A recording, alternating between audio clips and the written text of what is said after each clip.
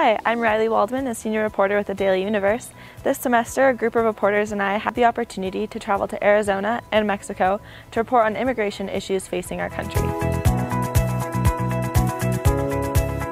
This piece is the 8th installment in our immigration series and discusses how immigration issues impact education systems and families in Arizona. I was able to talk to a local principal as well as Crystal Foster, a board member of the Tucson Unified School District. Foster also discusses the challenges of dual language programs and the changes she'd like to see in her district.